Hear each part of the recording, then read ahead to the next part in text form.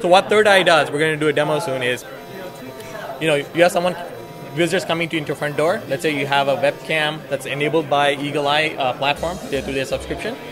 Then we'll be able to send you an immediate SMS notification, no matter where you are, saying, someone is at your front door, and you'll be able to immediately open our Android app and see the person live, a live picture on your mobile app.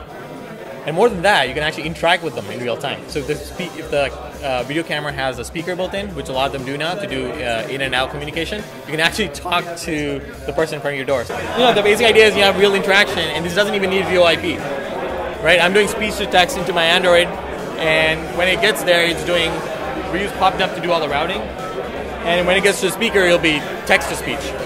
So what we have here is we have a team member in the back who's connecting to this.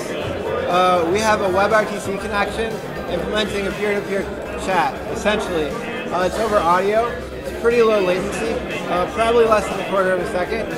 But the cool thing that we do on top of that is pipe the audio stream as we're getting it to Wit.AI. And what Wit.AI does for us is transcribe it so that we can put up chunks of the conversation in real time. They have a library that implements WebRTC so we get a peer connection.